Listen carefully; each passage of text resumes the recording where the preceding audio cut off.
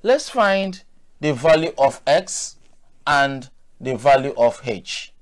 If you consider this right angle triangle, we don't know here, we don't know here, but we know this part. We have two unknown on this side. But if you consider this right angle triangle, we have the value of this side and we also have the value of this side. That means we can easily find h. And when we get h, it is easy to find x. Because the internal angles is not our concern, we're going to consider Pythagoras theorem. The first step is to consider this first part of the right angle triangle. Here is the first part. When we are done with this, we can now consider the second part.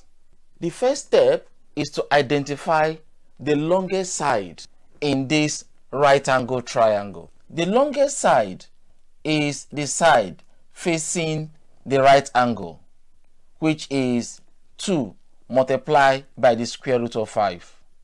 I will write 2 the square root of 5 all squared. Next, I will sum the both remaining side. Here I have 3 root 2 all squared. Next, this is 2 squared, and this will give us 5 to the power of 1 over 2 all squared. Here I have h squared plus this is 3 to the power of 2. This is 2 to the power of 1 over 2, which is the same thing as the square root of 2 all squared. Next, this 2 we take away this 2. Likewise, this 2 we cancel this 2. Here we are going to have 4 for 2 squared times 5. Here we have h squared plus this is 9 times 2. This is 20. Here we have h squared plus 18. Next, I'm looking for h. H squared will be here. On this side, I have 20. 18 will move across because it is plus. On the other side, it's going to be minus 18. Next, this is h squared is 2. H is the square root of 2. And the unit is in centimeters. We have obtained the value of this height, which is the square root of 2.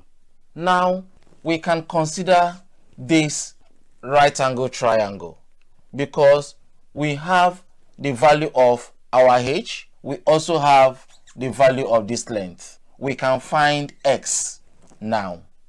To find x, the longest side is the side facing the right angle, which is x, and here we are going to square the x. Next, we are going to sum these two remaining sides. This is the square root of 2 all squared plus this is the square root of 2 all squared. Next, this is x squared. The square root of 2 is 2 to the power of 1 over 2, and we have a square outside, plus this is the square root of 2, and here we have a square at the top. Next, this 2 we take away this 2, and this 2 we also take away this 2.